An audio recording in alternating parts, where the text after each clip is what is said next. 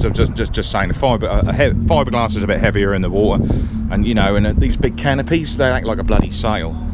But what an attractive looking boat that is. So you've got a paint job up here, put a Nylac coating on there. That is absolutely gorgeous, absolutely gorgeous. Right, so then we go to I mean, that's the expensive range. That's the expensive range, the Warrior and the Maclay. You can then go to sort of a more of a budget sort of range, second hand. If it's your first boat, I wouldn't go too berserk. Something like this would be quite good for a first boat. The key ingredient is having a decent, reliable engine, something you can rely on. I mean, I like to think that, you know, that's nice to have a secondary engine in an emergency and stuff like that, but sometimes that's just nice to know that the engine you've got with the boat is, you know, you're super sort of confident with it. And a 4-stroke and something like Yamaha offers real good reliability once it's serviced and there's no major faults with it. You know, it's identified at the service and you'll be alright. But that looks like that's in really good condition. When you're buying a boat, you want to definitely go out for a spin in it if you can. Or you want to see it sort of tank tested or run with a hose. Make sure the prop sort of spins round. There's a shaft in here, there's a pin here, pin there, there's a shaft in there. If this has had a clout of some description, you know, you don't want this to be bent, so you want to make sure the prop's got no chips in it or anything like that, and make sure that sort of it's not bent and it's spinning round. Okay, engine spits water. Make sure the skeg has not all been damaged off. Sometimes you will see these which have been sort of snapped off or filed. What it is, it's they've forgotten to lift the engine up when they're on the ramp, and they've you know, so things like that is a clear sign that the previous owner didn't have a bloody clue. So just be mindful when you're picking up a boat off a previous owner. There's two different types. There's the owner who really takes pride in it, is really methodical, and how he operates it and takes his time, and then you get other people who just are clueless, and they'll just, you know, let's say they won't top it up a 2-stroke with oil. You know, they won't bother doing the maintenance on it. They'll damage the boat. You know, all these sort of things. So be very mindful. You know, do your research, and you know, it's the old saying goes, a fool and his money are soon parted. So anyway, so that's got a this is a bracket for a secondary engine. So it's quite a solid sort of transom nose there. That's not bad, is it? So this is a Sea Raider. That's actually quite solid. It's a solid little boat, this one. I've never even sort of seen one like this before. A bit flimsy there, not too bad though. The Sikaflex. If you just want something just to Picton Top 10 Holiday Park, it's got written on it, look. So he's been on holiday in he's been on holiday somewhere. So this has got nice high sides. I tell you what, you'd do a lot worse than a boat like this for your first boat. Wouldn't be too expensive. You're probably looking at about 15 grand plus. It's probably sort of early 90s, something like that. It's a gorgeous little boat. Got a nice, fairly newish sort of 4-stroke 60 on it. Be quite fast. Ideal just for doing a little bit of anchoring for snappers, not too far out. Just want to get into boating and just sort of be out there doing it, and then doing a bit of fishing without busting the bank. And you'd have just as good a day's fishing if you knew what you were doing than you would if you had something like that with a 300 horsepower on it. So got a little gem there sitting there. Now these sort of things are quite interesting. DNA Alloy Boat New Zealand 420 HSD, and yeah, it's not a bad. It's a little bit. It's a bit like the Stabbycraft. But it's yeah, it's not a bad. It's not a bad little boat. It's a 2-stroke 30 Yamaha, long shaft. It's the handle on it is not actually. It's not actually long. You can get an extension for this. So, and you've got a little bit of a Tiflex pad in there. Stop it from sort of. That's a good idea. else have we got down there? Yes, thanks mate. We got a little bit of Sikaflex around there, splodged in around there. You might want to put a little bit more around in there. Scuppers there. This is to fix the fuel tank. Now these sort of boats, if the conditions are calm, sell battery down. Battery's all right there. That's a picture of Mela. Hello. So yeah, so I don't know what this is here. This is sort of a little bit of sticky tape on there. But these sort of things, I mean, it's got a nice bollard at the front here to tie off your anchor. You'd have a lot of fun in something like this as well. It'd be quite fast as well. And a little lightweight boat like this, you wouldn't want to be out in too rough weather in this. But if you just want a day's sort of fishing where there's plenty of fish, you'd have a lot of fun in this. So it's light, easy to tow. You wouldn't have to worry about it too much. My only concern is with boats. When you've got a little boat, you always want a bigger boat. And I'm not being funny. When you're out at sea, if you've got a commercial boat that comes past you at any sort of speed, the wake you get off that boat can be quite intimidating. And a little 420 like that, this DNA 420 would yeah, I wouldn't want to be in that boat when you come across a wave coming off a commercial boat. Be quite dangerous, I would say. You'd want to almost you'd have to turn your bow into it, so you'd have to pull the anchor up or cut the anchor off and just point the bow into it. Otherwise you might capsize. It's so they're not that safe, these little boats. They're all right if you're in a little sheltered bay, around some islands close to shore, but they're you really it's nice to have a boat with a big boat feel, like something like this. But you're looking at a lot of money for something like that, mate. A lot of money. So again, you got this is a good package. This one here. This is a 2-stroke, so you've got a nice prop on there. Nice prop on there. Looks hardly used. This could even be a brand new engine. Well, no, it's not. There's little scuffs on it there. What's it say on it? Usually tell you how old they are. Mine had a little sticker on it which said the age it was built. They're sort of doing away with that now. But anyway, again, this is by Fireglass, and this is again it's a day boat, but it's bloody good quality.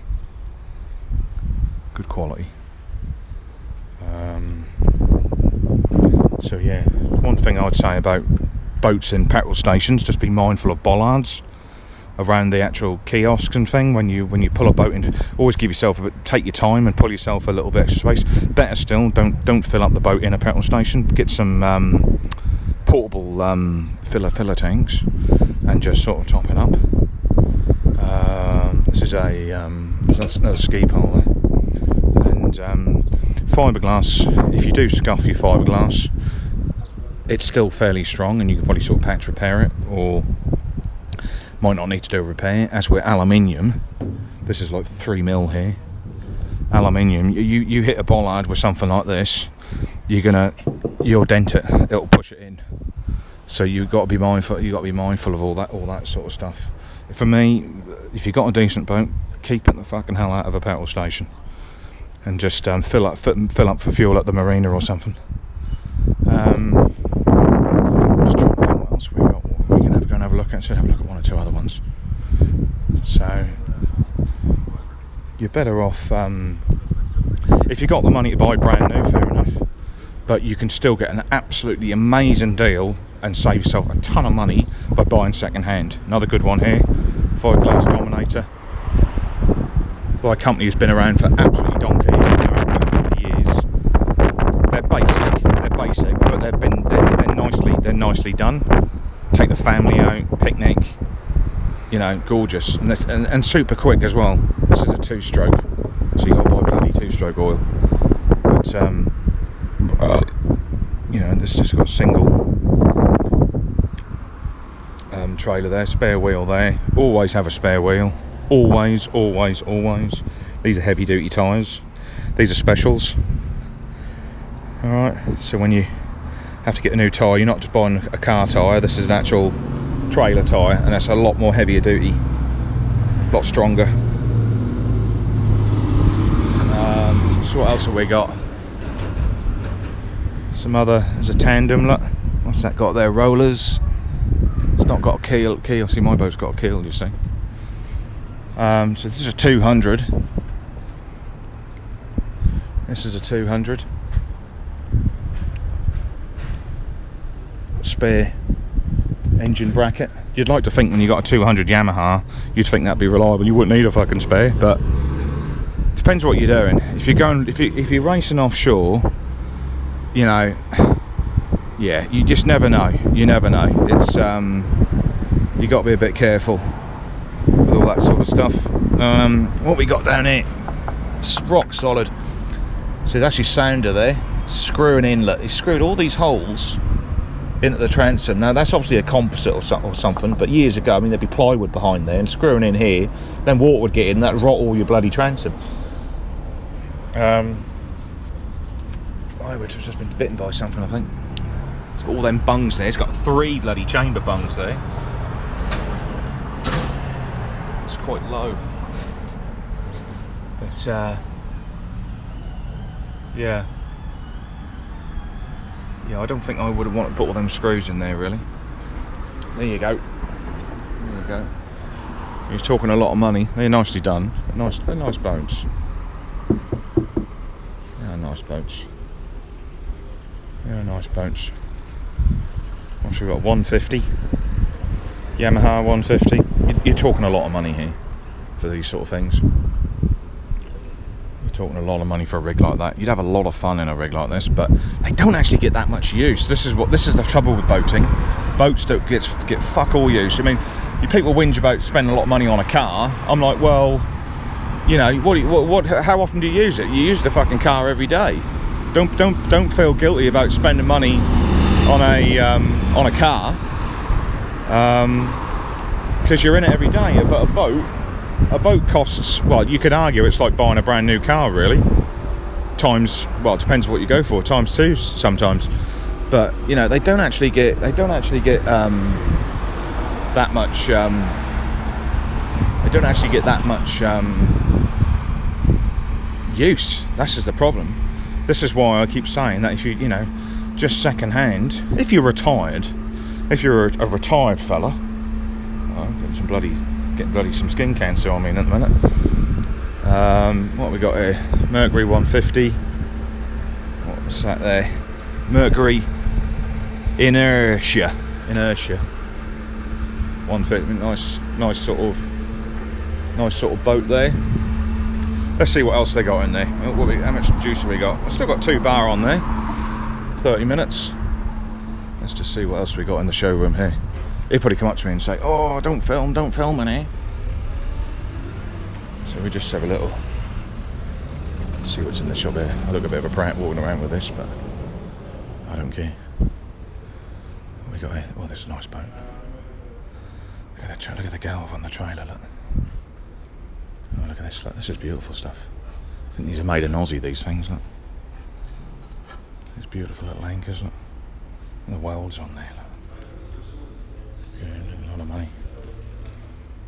Yeah. Stabby Craft 115. This is a nicely balanced boat. Look. Cool, yeah. Look at this, look. There's plastic on there, look. And caution: do not overfill fuel tank. Do not store with full tank. Always store boat level. Hello. Hi. How you doing? Good. I'm just having a little look. Just a little look. Lovely boats. Definitely. Recording for... Oh, just my little YouTube channel thing. Just so I can have, you know, play it back and have a little look, just for a little bit of amusement. No one watches it anyway. Right. Okay. But yeah. No, I've got a boat in Oz. And I'm sort of it's on the market, but if it doesn't sell, I'm probably going to ship it to Nelson.